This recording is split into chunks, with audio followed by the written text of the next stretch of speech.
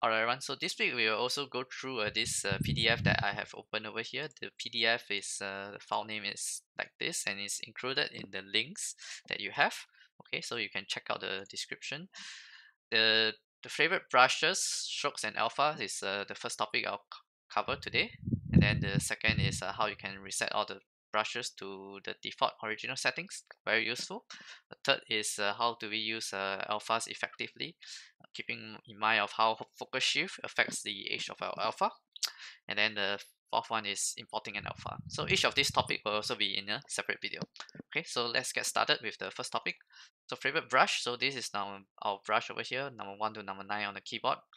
Clay build up, pitch polish, inflate, snake hook, damp standard, out crack, pinch, clay drag rectangle, tip curve, and a slice curve. So it's all on our keyboard, number 1 to number 9 and 0. Okay, so I'll teach you more about 0 next time.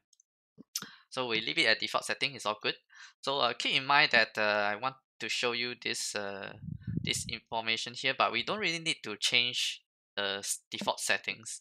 Okay, look at all the strokes, it's all different, so it actually creates a different brush based on the settings and the strokes that it use.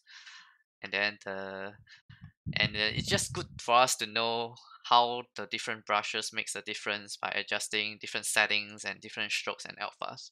Okay, but you don't really need to change it. You can just know this information right now, and you can play around at your other time.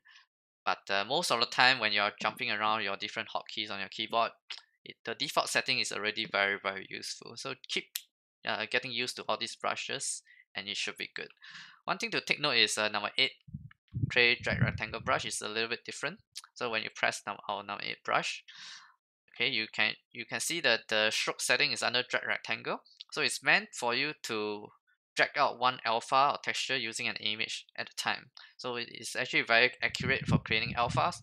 And then the third option is you are meant you are able to keep changing the alpha here. Okay, you are supposed, how this brush that I created works for you is that you are supposed to keep changing the alpha. So this is the only difference. You keep changing the alpha here and you keep applying a different alpha depending on what you're sculpting. Okay, so I'll also go through more on this on the next video. Okay, so see you then.